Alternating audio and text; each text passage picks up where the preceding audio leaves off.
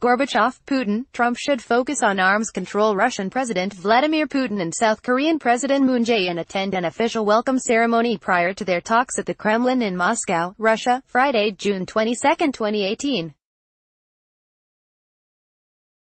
South Korean president is in Moscow on a state visit intended to boost bilateral economic ties. Sergei Karpyshkin, pool photo via AP. Moscow, AP. Former Soviet President Mikhail Gorbachev says if Vladimir Putin and Donald Trump hold a summit, they should focus on curbing the US-Russia arms race and ensuring strategic stability. Gorbachev's comments Friday to the Interfax news agency comes amid speculation that the US and Russian presidents will meet next month. He hopes the two leaders will confirm adherence to the main nuclear disarmament treaties, the START and INF treaties.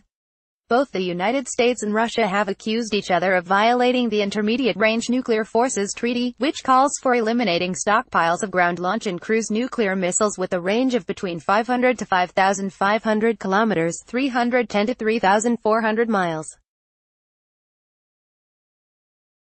Trump reportedly has criticized the new Strategic Arms Reduction Treaty, which succeeds the one signed by Gorbachev and Ronald Reagan in 1987. Copyright 2018 The Associated Press. All rights reserved.